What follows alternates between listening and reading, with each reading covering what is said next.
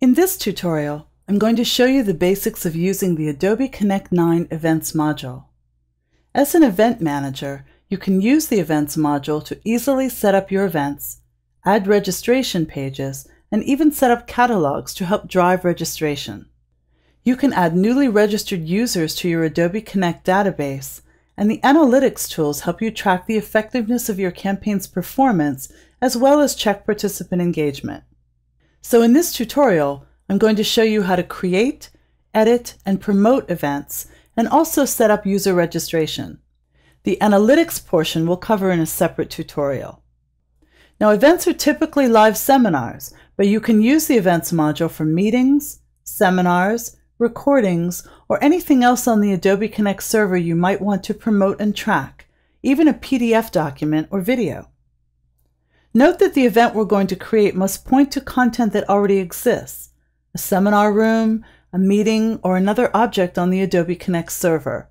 So make sure you have your content already in place before you begin to create your new event. So that being said, I'm logged into my Adobe Connect 9 account, and I'm at the main hub. So I can click on the Meetings button, and then click My Meetings, and show you the listing of meetings that I already have set up. So this is content that I can use to connect to my event as I create it. So I'm going to go up under the Event Management tab, and I'm going to click New Event. In here, I can go in and decide all of the information that I want for the settings for my new event. Let's walk through it. So under Event Template, I can use one of the default ones, or I can use my own custom one that has my logo and my brand colors already in it. Here's where I name my event. I'm going to call this one November Shapes. And I'm going to give it a custom URL. I'm going to call it November_Shapes. Under Event Information and Detailed Information, this is where I can go in and put a short blurb that's going to appear in the event catalog and a more detailed one that's going to appear on the event site. So I have some information already set up in a text file. I'm just going to copy it over. There's the short one. And here's my more detailed one. I'm going to scroll down here, and you'll see that I have the option to have people require a password to register. Under Presentation, I can choose between different on-demand events or live events. I'm choosing an Adobe Connect meeting. Down here, I can require approval after they register. I'm not choosing that one for this particular event. Under Visibility, I definitely want it to show in the catalog, and I'll give you a demonstration of the catalog when we're done creating the event.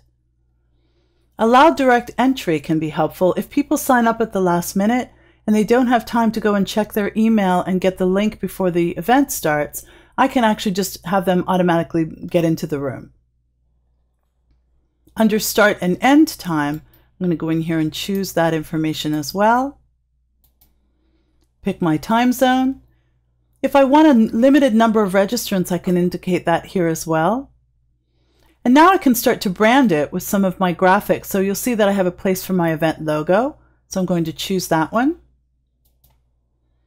Here's my small banner. And here's my large banner. And choose that one as well.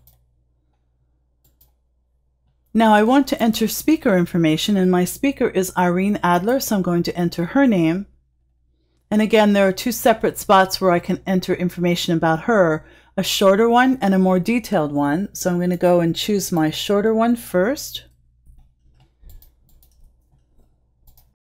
And copy and paste those in.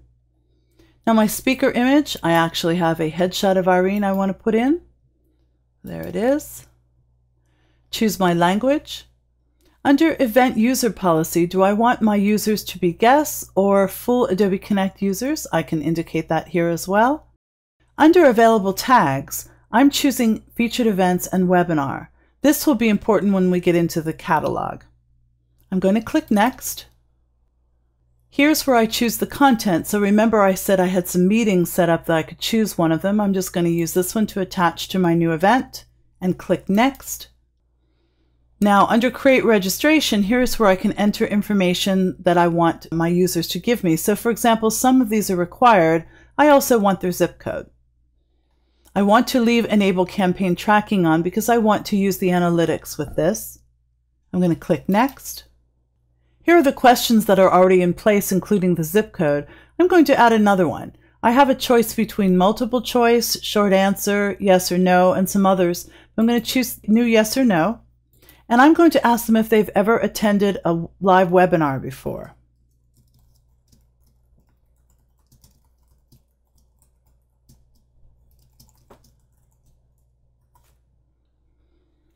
And down here I can require a response. A good example of when that might be helpful is if I'm using advanced content and I want them to have taken an introductory class before they take the advanced one. I can require that response here. I'm going to hit Save. There are all of my questions, and there's the new question I just added. I'm going to click Next. And here's where I can add my participants, so I can bring in a CSV file if I want, or enter them one at a time, whatever I prefer. I'm going to scroll down here and go to Next. Here's my email options page, and this is where I can actually go in and control everything to do with emailing my registrants. So for example, I can click Customize and see exactly what their invitation is going to look like. I can scroll down here and get a preview of it. There are the graphics that I added, very professional looking. I can also remind my participants as it gets closer to the event. I can go down here and send a test email if I like. I'm going to click Finish. Now, I've finished creating my event, but it's important to understand if you scroll down here, you'll see it has not been published yet. So I need to publish it, but I'm going to scroll up to the top just to show you. I can go to Edit Information if there's anything in here that I need to change.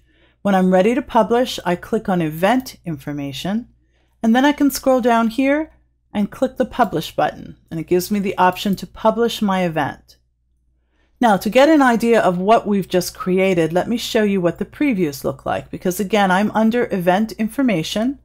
Once I've published my event, I can go in here and see what all of the different components are going to look like. Here's my login page. This is what the registrants will see when they go to log in after they've registered, when the meeting is ready to begin. Here's the event landing page. Very professional, and you can see that the graphics I uploaded are used on every one of these. Here's the registration page. There's the question that I added. And finally, the event speaker information page. So there is lovely Irene and all of the information about her. Now, down at the bottom, you'll see the associated tags. I chose webinar and featured events, so they're also included there as well. I'm going to scroll up to the top, and the next thing I want to do is go into my event catalog. This is going to show me all of my upcoming events. So at the top, you'll see that there is embed code for each one of my events. So before I show you that, let's scroll down. This is the carousel. I can use this button, or I can use the buttons across the bottom to see all of my different events that I have scheduled. This is the one I just scheduled now, the November Shapes meeting. I'm going to scroll down. Here are my popular tags.